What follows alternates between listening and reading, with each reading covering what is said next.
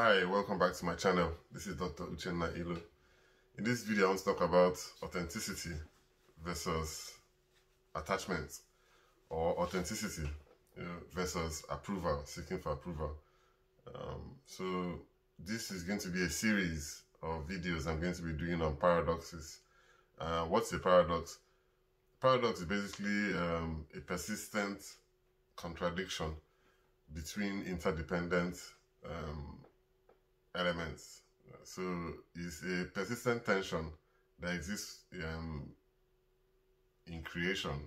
Basically, it's in the universe. We can see night and day. We can't have one without the other.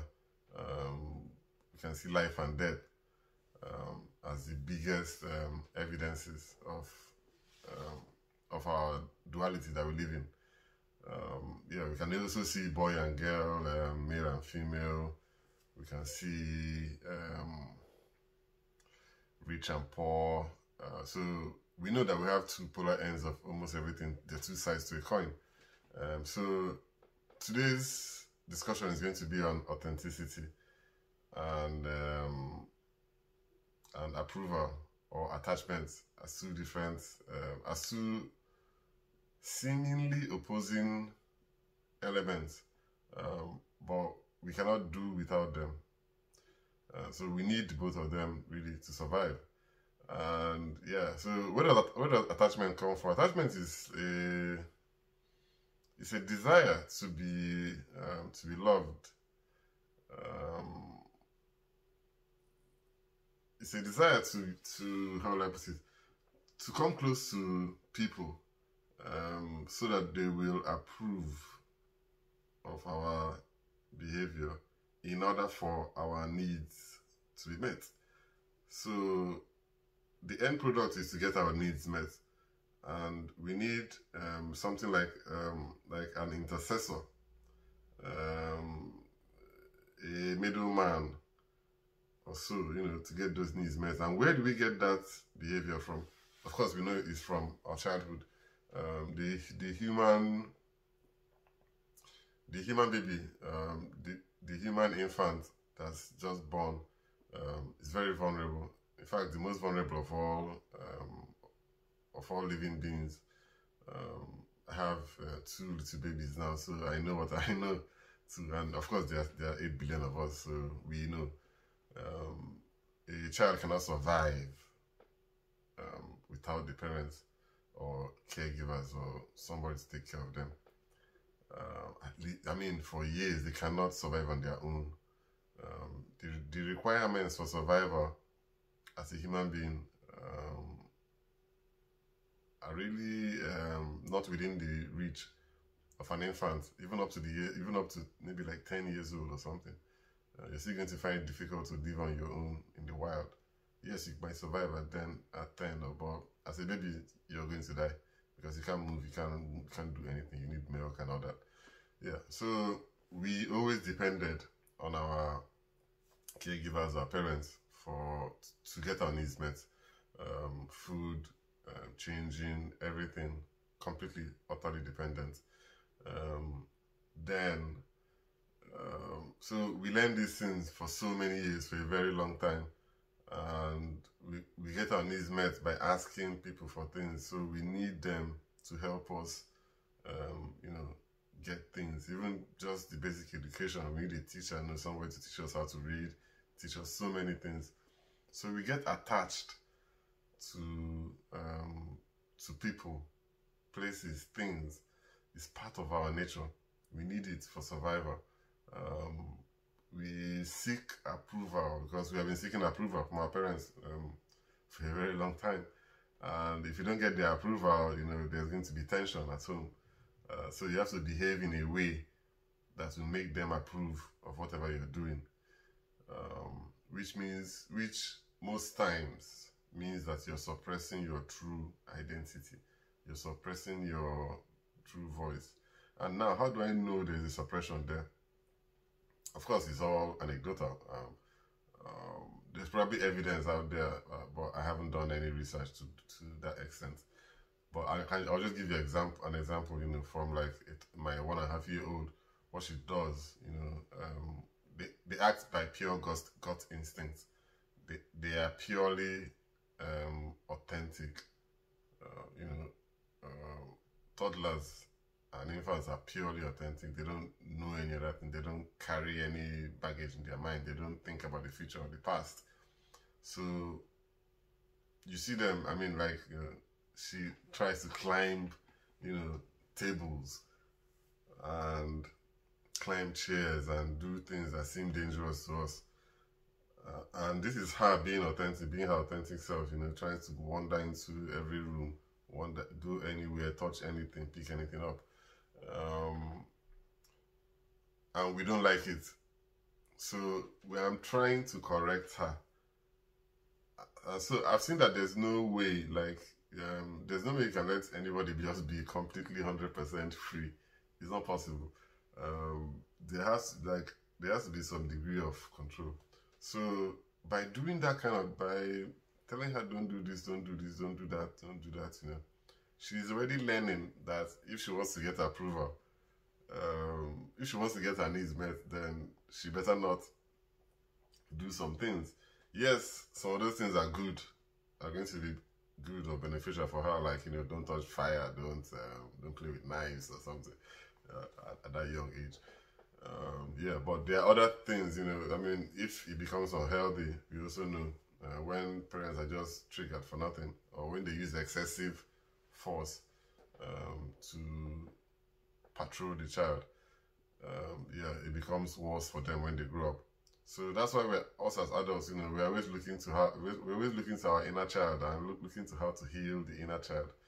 So authenticity, you know, is always at variance with acceptance, either from your parents or from society. Because when you grow up, you have already learned how to silence your voice and how to behave well so that you will be accepted. I mean, we see it on social media too.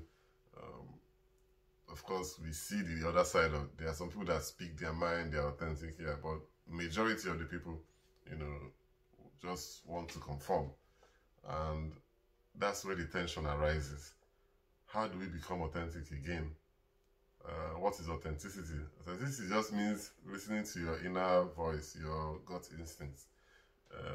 And we know that if we do that, most times we're not going to get the approval of most people, because everybody's unique. Everyone has their own unique take on controversial issues, you know, in the world.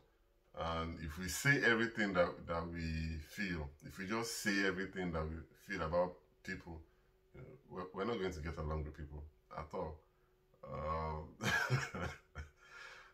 Yeah. So that's where the clash is between being authentic and having that need to be approved, or, you know, and having that attachment need, trying to please people basically to get what you want. And we need to be able to combine both of them, because we can't survive without each of them. So we can take life as a game, you know. When we are playing the authentic game, we need to be careful with the authenticity on its own, because we're not alone in the world. So we also need to recognize other people's feelings in what we're saying and in what we're doing. Now, I'm not saying that you should change your, how will I put it, your beliefs to accommodate other people. But if you're stating what you truly believe in all the time, then you must make an explanation. You must establish a context first of all, and then make an explanation as to why you're doing what you're doing. That's the intellectual side of it. It takes experience in diplomacy, you know, to be able to combine these two things. And by that, you can express your views, no matter how controversial they are, and still not be, how would I put it? Yeah, and still, like, you can be authentic and still not step on other people's toes. I think I'm just rambling now.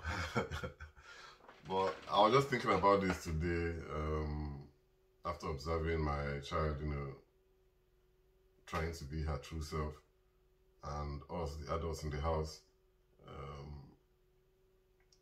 trying to control her from fully expressing